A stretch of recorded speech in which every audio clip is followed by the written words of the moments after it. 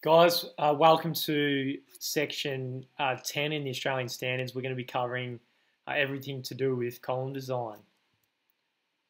So first of all, a few points from 10.1 to 10.2. A column shall be designed for minimum bending moment about the principal axes of 0.05 D, so looking at both directions of the column or both axes multiplied by the applied force. So this covers any imperfections that are likely to happen at some stage during construction. Also, brace columns are resisted by components such as masonry infill panels, shear walls, or lateral bracing. So if it's got any of these components, it can be deemed a brace wall.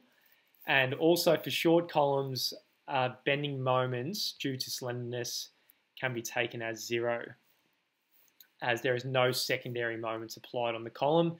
It just gets strength from the individual cross sections. That's for short column. So looking at the commentary in section 10.1 to 10.2, it says secondary bending moments are produced in slender structures. So for a slender structure, the building might sway a bit more as a whole, putting extra moments in the individual column, and that's where the moment modification factor may come in and account for these moments. A short column is further to, they say, A on the interaction diagram. So looking at here, and we're going to get into the interaction diagram a bit later, but we have the shorter column further up the diagram, therefore being able to take a larger, greater axial load, and slender columns are further along the diagram here, taking less of a load.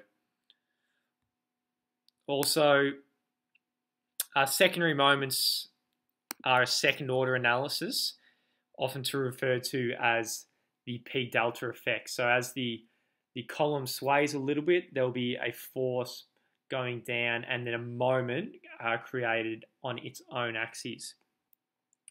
Also, secondary moments from axial force and lateral deflection are accounted for using the moment modification factor, which we'll get into.